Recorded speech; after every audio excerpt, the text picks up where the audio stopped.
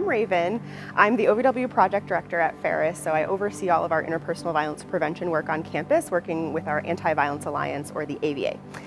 So the AVA is a group of staff, faculty, and students who are working to change our campus culture around interpersonal violence, and by that I mean dating, domestic violence, sexual assault, and stalking.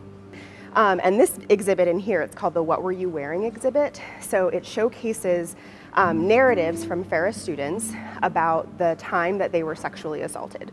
And then a narrative description of the clothes that they were wearing during that assault. So it's to dismantle this victim-blaming myth around the clothing that someone wears as an invitation for sexual assault. So sometimes survivors will get asked that question, well, what were you wearing? Why were you wearing that? And it's part of our larger conversation around a culture of victim blaming, where there's questions also along the lines of, well, why did you drink so much? Why didn't you just leave? Why didn't you tell someone? So this focus on what the victim was doing rather than what the perpetrator did. So the only person responsible for a sexual assault is the perpetrator of the sexual assault.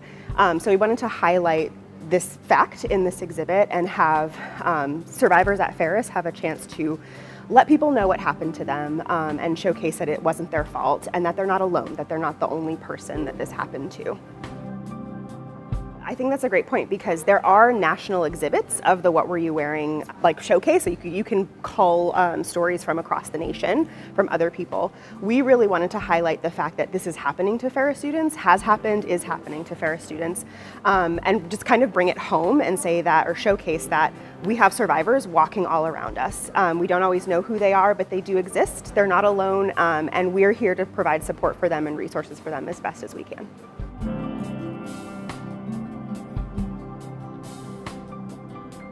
It's a color-coded system a little bit. So on the white papers are the narratives that were submitted by Ferris students describing what happened to them in as much detail as they wanted to provide.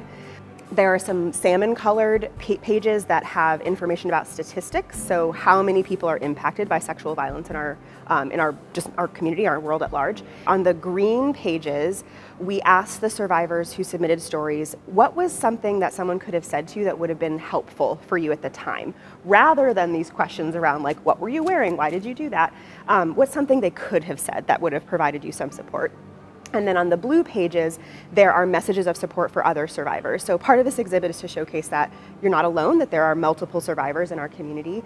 And so if anyone wants to add to that exhibit, there's a QR code on the exhibit itself where you can scan it and submit an anonymous, quote, words of encouragement for other survivors.